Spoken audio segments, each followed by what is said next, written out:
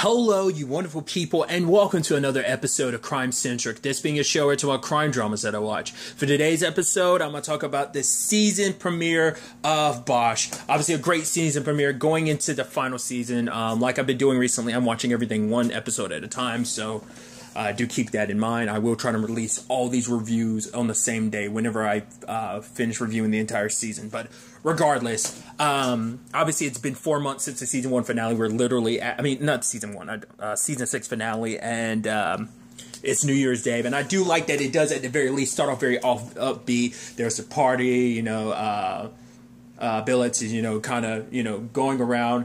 She's in a relationship. I'm like, I guess that happened in that 4-year period. I guess it's like, that's the anniversary and everything. But they did say, like, oh, you're at the last part. I was like, how long has she been in a relationship? They didn't touch on that at all last season. I'm like, I don't remember that.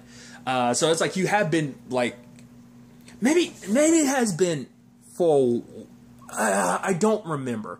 This might have been earlier seasons and stuff like that, but it never came up last season, so that's why I don't remember.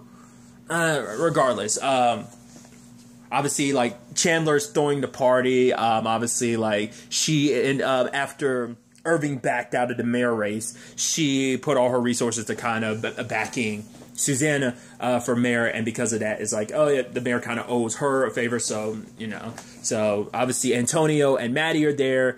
It's like, oh, where's your dad? It's like, oh, and Chandler's like, he's most likely home, like, reading a murder book by himself.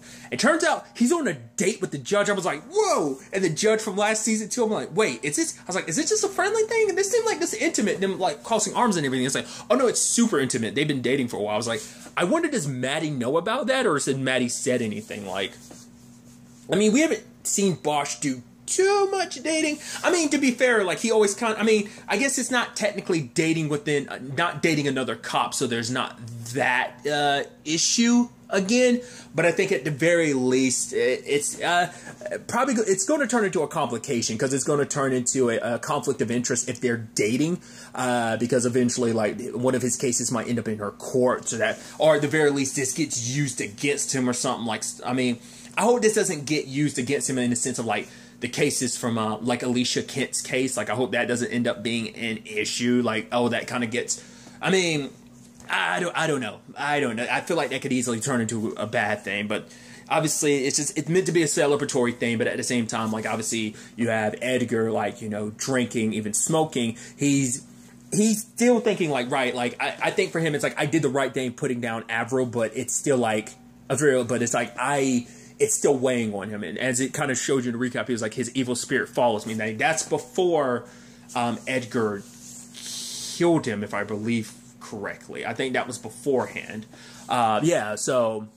But I think it's like, right, that evil spirit kind of weighs on his conscience, because it's like, regardless of him being a bad man, he's like, I did what I had to do, but still, like, I crossed the line I shouldn't have, and now it's eating away at his soul. He's trying to pretend like everything's okay. He's taking a page out of Harry's book, pretending to be okay when he's not okay at all.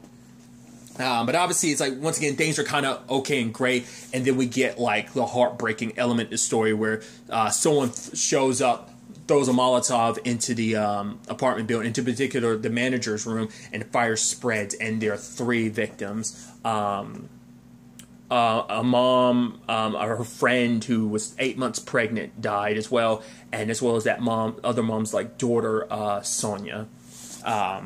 And it turns out, because at first it's like, okay, please tell me you were able to find her, but sadly, they found her on the stairs. She couldn't get out the fire exit and ended up dying from the smoke inhalation. And it's like, oh, damn, dude, that sucks.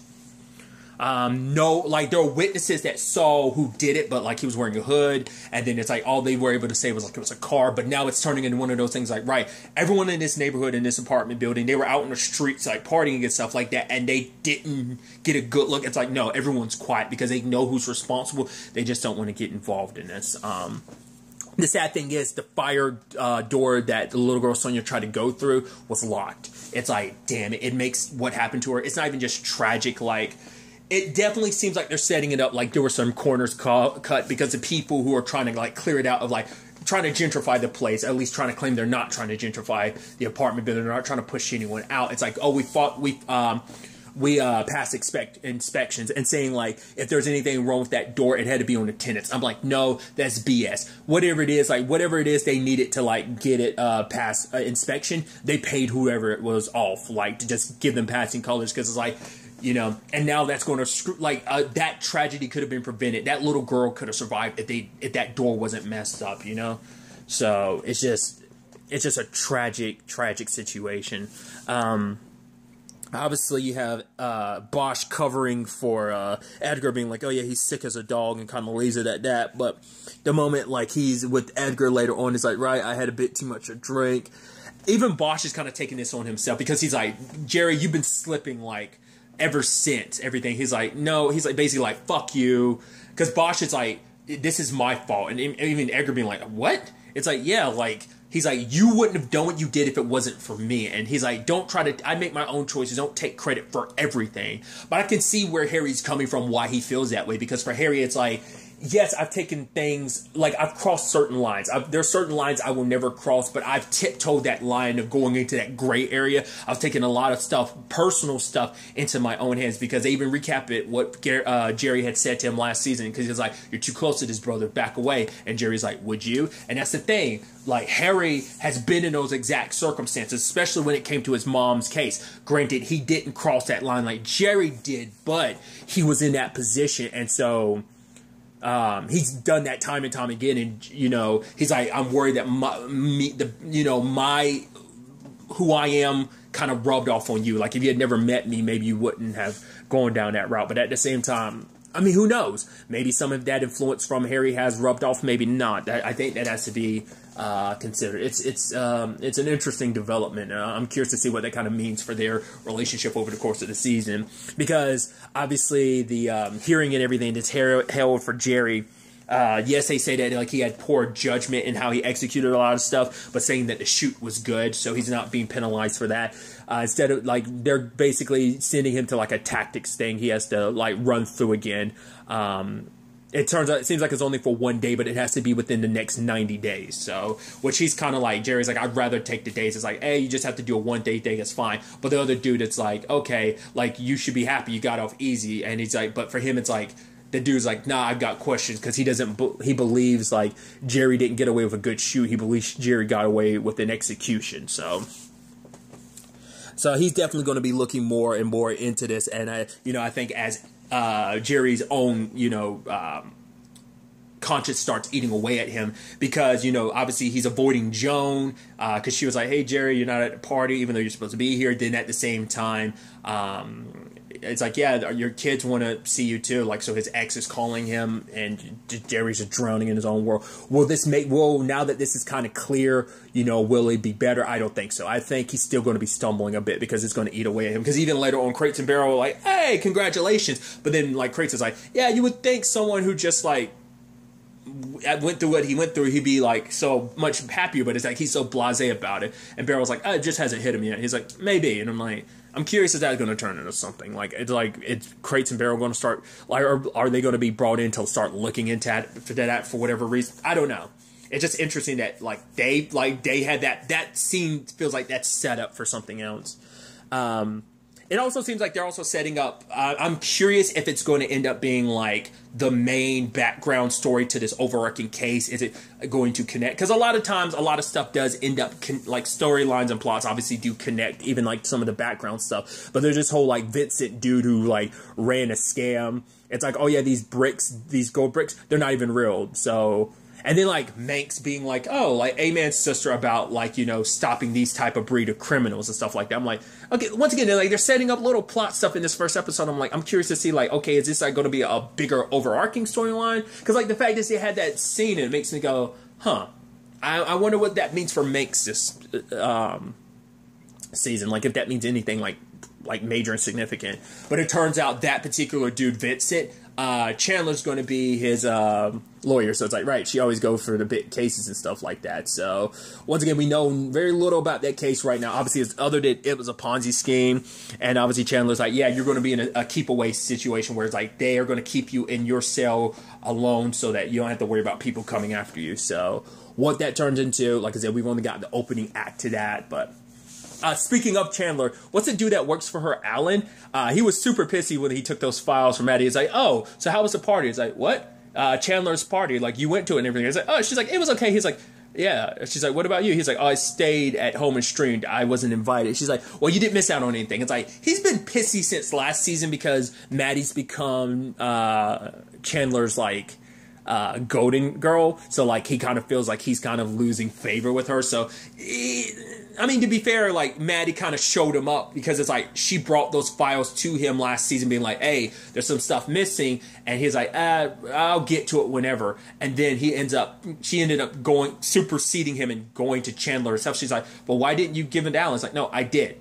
I did bring it up to him, but he wanted nothing to do with it. So he's probably been in the doghouse ever since because it's like, right, Maddie, this intern found something you, kind of my right hand, should have found, but you didn't. So I guess that's why he's kind of a little pissy with her. But I think that's kind of set up of like, oh, that's going to turn into a bit of a jealousy thing. It's going to complicate our work environment. But we'll see kind of where things go from there. Obviously, there is the whole, like, we learned about Sonia being labeled as Little Tamale Girl, which is like, because even Irving was like, wait, what? It's like, Sonia Hernandez, they called her the Little Tamale Girl. It's kind of, he's like, oh, and it's trending. It seems like in particular, Scott's the one that gave her that name. It's like the moment I saw Scott, I was like, you bad. It's like, it's just like, I get it, you're a journalist, but like, you are the scummiest one. It's like, you've always had so many, like, a few ups, but you've just been so like, bleh, the entire series. So, and that, I think that led to an important conversation between Maddie and Bosch. Like, he brings up the 3 pictures of the women he keeps. Those women, he doesn't know their name. No one's come forward to identify them. There's a good chance that their murders will go unsolved. For him, it's like, he wants these women to be seen and like unknown, like, because if no one remembers them, then they fall between the cracks and stuff like that. That's why I think something like Sonia's situation is so important to him. Like, to give her such nicknames as like the Little Tomato, it's like, no, her name is Sonia. Like, to me, that's so disrespectful and so disgusting to give her that name. It's because she was delivering the tamales to the neighbors because her mom like asked her to do it. It's like, that's such a garbage thing to do that you're like, oh, that's just sickening, you know? It's just like, she has a name, that's what should matter. Like, don't give it some, because it's also like, I guess it's also the same thing when you give like serial killers names. It's just like, don't do that. They don't need the notoriety, but also it's like, don't, because it's almost like you're taking away from her identity. You're just like, oh, that's all she's going to be labeled as. And I think for Bosch, that also means a lot, because that's these 3 women. He's like, whatever you want to call them, undocumented, whatever the case may be, they were immigrants and they fell through the cracks. These people, no one came forward for them. I don't even know their real names, and their murders may never be solved. So why keep the photos? And it's because for him, it's like, because if everyone has to matter, because if not everyone matters, no one matters. Because he's also coming from the perspective of his mom was one of those people. His mom was one of those quote unquote people who didn't matter. That's why her case went so unsolved for so long until he solved it, you know? And I think because of his personal history, that's why when he sees these people who've kind of fallen through the cracks, it's like, no, like, everyone needs to be seen. Everyone needs to be treated the same way. Like, get the proper amount of justice, because if not everyone counts, once again, no one counts. So I think that was just kind of a powerful scene in its own, and it's the messaging behind it. I think, you know, it's that the messaging itself is so hairy, you know? I mean that, like, not in the sense of like using that as a adjective, but like, I mean, it's so Bosch is what I really should have said, because Harry could have been interpreted. You get what I'm trying to say, but like, that fits Bosch's character so well, like the reasoning for that, you know. And once again, it's been a while since I've seen the earlier seasons. I don't know if that ever came up about, I think this might be the first time they ever mentioned why he has those photos.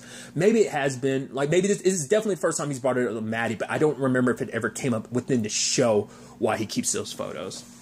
We also end up finding out, I think that was, it was Sonia's dad, because he got deported, like, last year. Harry was on the phone with him, like, trying to get in contact. Like, usually it's the coroners that do that, but I guess, like, the coroner contacted, and obviously Bosch, well, the father probably got in contact with Bosch as well, because he got deported back to Mexico. So it's like, right, sorry for your loss. It's like, you weren't even able to be there, you know, when you're, it's just, that was just kind of a sad, it's just a tragic situation all around. So obviously that talk with the people who were who got the new manager involved at that apartment place. The fact is that Bosch is under the impression, like, he's like, it might be cynical, but he wouldn't put it above them to use the gangs to their advantage and get what they want to out of that place. But even Jerry's like, nah, that's not too cynical because it's a sad possibility. What was interesting is I think we got introduced to Mayorista Gladys Rodriguez. Like, I think we, like, because there was a lady at the crime scene who looked at a dude and she's like, she mouths the words like, what the fuck? And the dude was like, it wasn't me, or like, it wasn't us. So I don't know if, because she kind of runs things in that sector, everything, like, because what was it? It's a particular, was it like La Palma 13? It's like the local gang, and like everything kind of goes through her. It's like he even said like, oh, it's the dude in particular, what's his name, Collins, was like, yeah, it's kind of like, you ever seen The Wire? It's like Stringer Bell, which I'm like, oh, that's so interesting, because also like, funny you reference that, you know, Lance Reddick being a part of this and everything, which I've never seen The Wire. I've heard enough people talk about stuff like that. It's a show I need to go back and check out, but it's like, yeah, but she's like a banker. She seems like a very legit businesswoman, but she is not to be underestimated type of thing. So I believe that was her earlier in the episode. So it's like, was that like some people on her payroll that would like, maybe some people in like under her, or maybe part, like, it's like everyone kind of answers to her to some extent. So I think like the gang, like I said, she doesn't necessarily lead that gang, but she's in business with them. Like, everything kind of circles back to her. But I think like whoever, either the higher ups of that gang weren't aware what went down, because those could have been like some lower members that just like got paid by the company that like implanted the manager and stuff like that, because he's the one that had called about the gangs and they're trying to remove all their drug dealers to make it a better place so they can like remodel and kind of work on everything. Sadly, the manager did die. Apparently, he like had a stroke like an hour before Harry got there. It's like, if Jerry wasn't on his BS, as you know, Bosch was kind of saying, it was like, you could have been there to kind of like talk to him before he potentially died and stuff like that. So it's like, because of that, we lost a really good lead. So I brought him up earlier. There is the whole Irving thing. There's a lot going on with Irving. It seems like, just based on the size and everything, it seemed like him and his wife's baby came out prematurely. I mean, it has been 4 months. She wasn't even, June wasn't even showing last season, so I think the baby was born prematurely. And she's more positive about it, but Irving's just kind of like very like worried and pessimistic about it. But she believes like, no, everything's going to work out. You're like, I hope it does.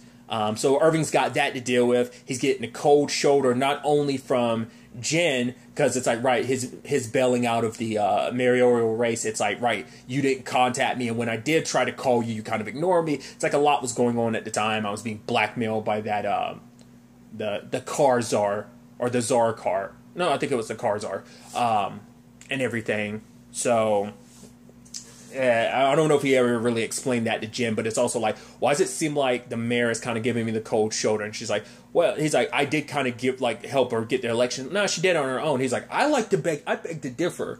And it's like, well, I'll talk to the mayor. It's like, well, Jen's not necessarily in your corner anymore, because it's like, right, you bounced back, you got this new job and everything, but it's like, I think a lot of shade is getting thrown Irving's way, and it's like, well, I don't think she's going to be too fond of me with my second term, because it's like, maybe she wants someone Latino to kind of step into the play, not want anyone connected to Romos's time frame, because it's also like, it's probably like in her mind, it's probably like, I got to let go of the old guard, and sadly, Irving, you're part of that old guard, to bring in the new guard to lead everything in the right direction. So we'll kind of have to see where things kind of go on that front. A lot of interesting things just immediately getting dropped into premiere. Like, all right, you see a lot of plot threads they're setting up, and it just kind of gets your mind wondering about how everything's going to play out, and ultimately what's going to connect, what's just going to be its own storyline, like how they're going to all affect us, and how everything's going to affect each other in this final season. Yeah, just this was the starting mark, and it's going to be interesting to see where all this ends up taking us going forward, like I said, into the next episode. But really, that's all I want to talk about. Until the next time we meet, be happy, be safe, live life to the fullest, enjoy it, good day, and goodbye.